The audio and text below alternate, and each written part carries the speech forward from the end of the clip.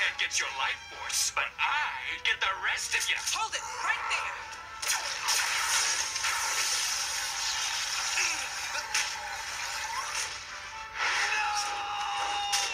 He takes the brunt of it. Remember, a warrior keeps his friends close and his enemies closer.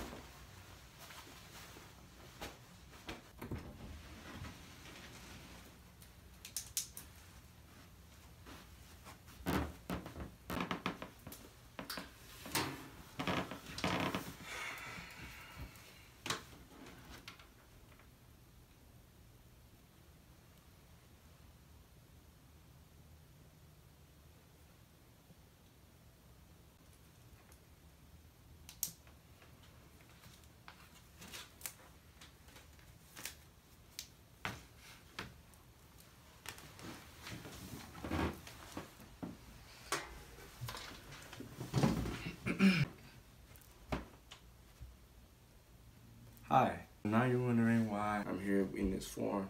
Red, red, red. If you guessed it, World Domination. Today we'll be reading chapter 1 of my book, World Domination, by the song, which you've already heard. If you have not heard it, check the previous video. This goes out to everyone when I say Happy New Year's, to your family, to your friends. We are seeing 2023 now. I thank God for that. But on to the video. Chapter 1, World Domination. I never thought that the sight of people that's filled with absolute terror, running at full speed for their lives, with explosions at every corner and the deepest color of blood would cover every inch of the streets, would be so beautiful. I mean, look at this view! It's so, what's another word for beautiful? It's I don't know what better way to say it, but just look at the blood. If you look closely, it has some type of motif to it, like some sort of pattern. Like I said, beautiful. But no, this whole thing was such a cinch of a plan for real. Like it got easier and easier and grimier and nastier and the most disgusting thing that mankind could ever see, hear, or be involved of. And I loved it. Every single second of it. I lived for this very moment. The screaming for your life parts. All of it. Killing is literally what I do best. And I'm not ashamed. A regular moral human cannot stand the heat with all the mass stresses going on at once. It's so hot, when you try to spit, it'll evaporate before it hits the ground. Poof, it's gone. I love when they try to spit so funny. I'll be entertaining them while I kill them. It's so fun. I say it loudly. They crying like, oh no, why? I never deserve this. No, please, I'm like children. Please. Oh well, that never works, by the way. And pleading or no pleading, I'ma still kill your ass. I really don't care. It's crazy because while I'm doing this, I have a simple 22 caliber on my left. I'm a lefty, by the way. A little fun fact. Anyway, I have that gun, right?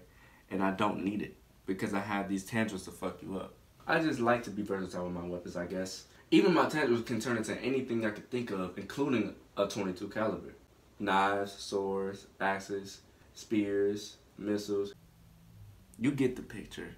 Basically anything you can kill. And I have a lame ass caliber because I just make them lose their balance by shooting them in their ass. Not easy.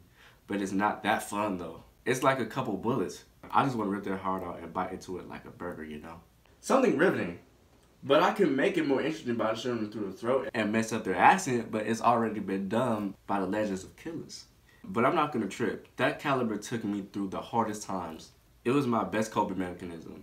I had my first heist with that gun. A true gem for real. I mean, I have other guns too.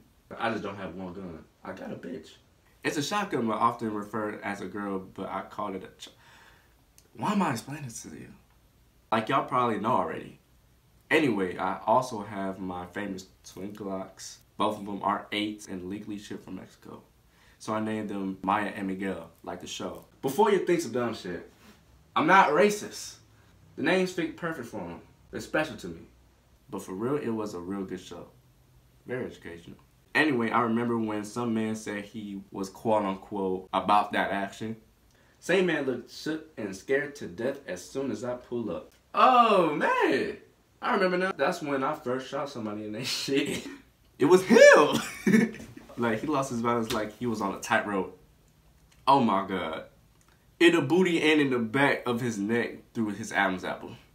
Crazy, crazy, crazy. The setting of that day was horrific. Something the people who witnessed it, would say about it if they were to describe it. Blasphemous and a true tragedy. I mean, I was causing havoc back to back to back to back to back. I made sure of it too. I didn't give a damn if they was mad. Some pussies if you tell me. So soft like sheep. And word on the street is, carnage is in town. Terrorizing the premises of the premised. Not giving a fuck about the fucked up and just ruining mankind. Not just the town or state or country. I want to destroy the whole world. Dominating the entirety of life till it crumbles to dust. You know when in some action movies they start off with this ballistic part of the movie that's close to the end. And the next scene is about the origins of what happened or the backstory of the main character. That's what's going on right now. Yeah. So yeah, this doesn't happen until like whatever chapter. Don't skim or skip through it. You're gonna miss the good parts. Be patient with me. Like, hold up. Why am I talking to you like y'all my friends when we're enemies? But yeah, anyways, this is before it all started. Thank you for staying and reading with me.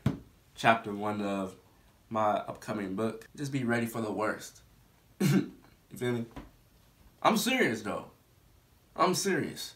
Just be ready for the worst. Be ready to, evacuate your homes. Or no, stay in your homes. Stay in your homes. But,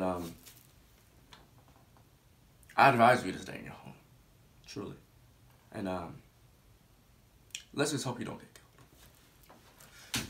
Lil L.A. Marz, out.